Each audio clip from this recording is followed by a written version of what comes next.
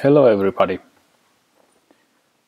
I'm sketching here a Lexus Supercar, and I'm first time doing thumbnail sketches which are quite small, and the big benefit is that you can make lots of different sketches fast.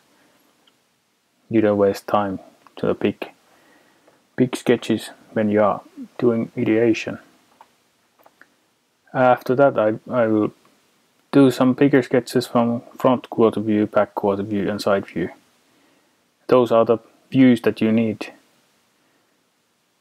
when you're developing the design language and when you're developing the forms and all the details all around the car.